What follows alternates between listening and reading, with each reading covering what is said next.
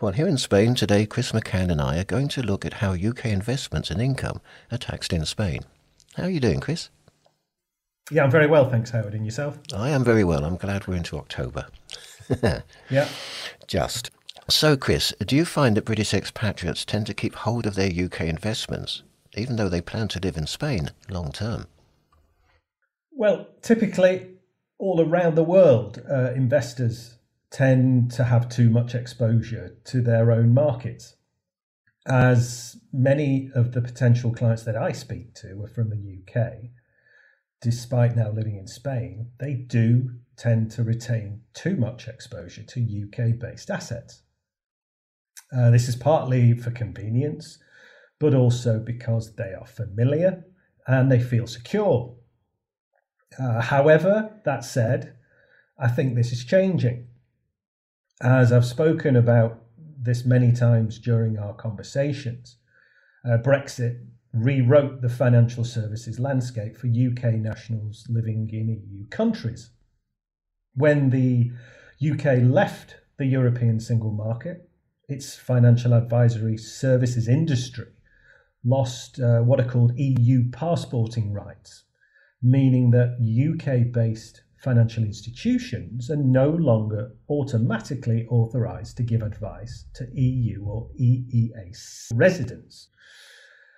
One major consequence has been that many UK-based banks have had to close UK accounts owned by EU resident clients, leaving expatriates without the bank account they may have used for years or even decades.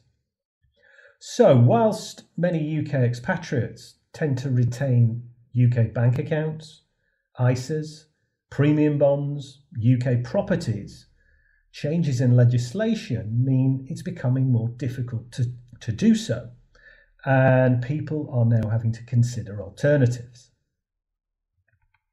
Let's start then with premium bonds. I remember I had the grand sum of £52 at one time.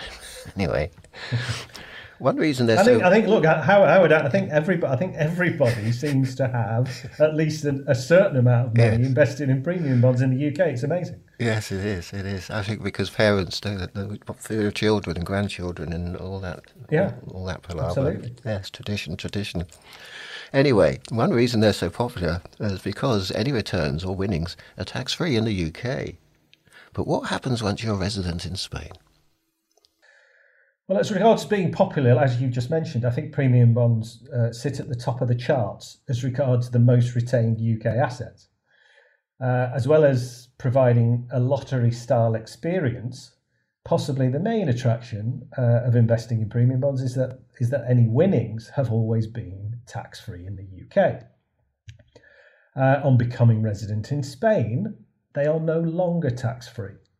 Instead, any winnings will be added to your general income for the year and taxed at progressive rates of income tax.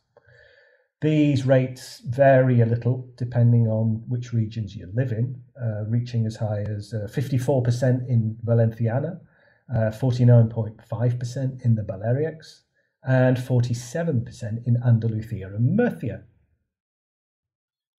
Can you continue to hold premium bonds once you've left the UK? You can. Whilst National Savings and Investments is a UK provider, it does still have customers that live abroad, and as a Spanish resident, you are still able to own premium bonds. However, one factor to consider is that because many British expatriates have had no choice but to close their bank accounts following Brexit, National Savings and Investments are now writing to their clients to inform them that it's a requirement of the terms and conditions of your NS&I account that you're able to hold and maintain a UK bank account. Hence, if you don't have a UK bank account, you'll need to close your NS&I accounts. Yes, I got a letter. Did you? Yes, and I think they said that they would send them out to me, but it never came, I don't think. But I think that's what they said. Yeah, no, there's a lot of people receiving letters at the moment. Yeah. This was some time ago, actually. Yeah, I think I heard the first. I had the first notification from a client maybe a year ago now. Yes, yes. Well, what about ISAs then? Is it in a similar situation? Well, look, as regards owning ISAs as a resident of Spain, whilst you can't add to them, you can technically retain your existing holdings. However, if you do retain them, you will need to bear in mind that your UK financial advisor will no longer be able to continue providing you with advice in relation to them. As regards tax, as with premium bonds, ISAs are tax-free for UK residents, but taxable for Spanish residents. Depending upon the underlying assets, any interest and gains earned from your UK ISAs will be taxable in Spain at progressive savings income tax rates, which range from 19 to 28%, depending on how much savings income you earn in the year, and regardless of which region you live in. And how is UK bank interest rates taxed in Spain? Again, like ISAs, for Spanish residents, worldwide bank interest is taxable at savings income tax rates ranging from 19 to 28%. For example, let's assume that you have cash deposits of, say, £300,000, which is earning interest of, say, 5%. Your interest generated would be equal to around £15,000. And if you have no other savings income, your Spanish savings tax liability would be around €3,500 at current exchange rates. Are there any other popular UK investments that are taxed differently in Spain? Yes. UK investments such as life assurance bonds, unit trusts, and open-ended investment companies often provide tax relief and other advantages while you are a UK resident. However, once you become resident in Spain, these investments undergo a change in taxation treatment. As far as life assurance bonds are concerned, they allow you to gather different investments into one arrangement, which makes managing them much easier. However, the tax treatment of life assurance contracts in Spain varies according to whether the contract is approved or not. An approved or compliant contract is one that meets specific requirements. Under Spanish rules, for a non-Spanish life assurance company to accept business from an individual resident in Spain, they must have passported by way of establishment into Spain. What this means is that the insurance company must be in the EU, has passported through their home regulator into Spain, and had the product approved by the Spanish regulator of insurance companies, the DGS. There are two distinct advantages in relation to the tax treatment of Spanish compliant bonds. The first relates to when tax becomes payable. With a compliant bond, no tax is payable until you make a withdrawal. With a non-compliant bond, tax is payable on any gains irrespective of whether you take a withdrawal or not. The second advantage relates to how much tax is paid on withdrawals. And with a compliant bond, only the gain element of the amount withdrawn is taxable.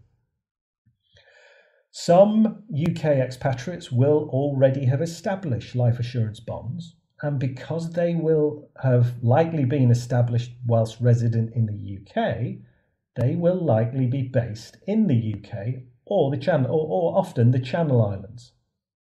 As the UK is no longer based in the EU and the Channel Islands are not in the EU, they will not be compliant bonds and will not receive this beneficial Spanish tax treatment. Some people will hold on to their UK property and then rent it out to earn some income. How does Spain tax UK rental income? Okay, so if somebody retains and lets a UK property, they will be liable to pay income tax in Spain on the rental income. They will pay tax at the general scale rates of income tax. But it's worth noting that for Spanish residents, long-term lets currently attract a 60% deduction against the net rental income. In addition, they would be required to submit a UK tax return and pay tax on any rental income in the UK as non-exempt income. Whilst the UK-Spain double tax treaty would ensure that you don't pay tax twice, the administration of such an arrangement will increase. It will increase, and your ongoing costs and the hassle that you have to go through will increase. It's also worth noting that as a UK-based asset, the property would be liable to UK inheritance tax, regardless of your domicile. Finally, what is your advice to Spanish residents who are holding onto UK assets? Is tax the only consideration? Look, the Spanish tax regime is completely different to the UK tax regime. So any tax planning arrangements that were previously set up in the UK are unlikely to be effective here in Spain. To ensure the best possible outcome, I would suggest that any listeners that have retained UK assets consult with a knowledgeable advisor who can provide cross-border guidance. This will help you navigate the complexities of the UK and Spanish tax systems, understand the interaction between them, and identify tax planning opportunities tailored to your unique circumstances. Remember that UK-based advisors can no longer provide regulated financial services to EU residents through the EU passporting system. If you have a UK advisor, assess whether your advisor can continue to provide guidance and execute investment instructions, or if there are any limitations to their services. Evaluating your options can lead to profitable outcomes and ensure your financial affairs are optimized to align with the Spanish framework. Therefore, it's prudent not only to focus on the tax implications, but also consider the broader factors that impact the performance and suitability of your affairs. So, if someone wants to overhaul their investment portfolio to make it more suitable for a Spanish resident, how do you suggest they go about it? Well, first of all, I suggest that they contact one of our local advisors. They can do this either by visiting our website, blevinsfranks.com, where they will be able to find the contact details of all of our local advisors. Alternatively, they can complete a contact form on our website, and somebody from Blevins Franks will be in touch to suggest the most suitable next steps. Well, many thanks, Chris. We'll talk again perhaps in a month? I think, maybe 3 weeks, Howard. 3 weeks, okay. The sooner the better. There we go. All right. I look forward to it. Thank you. All right. Thanks, Howard. Bye for now.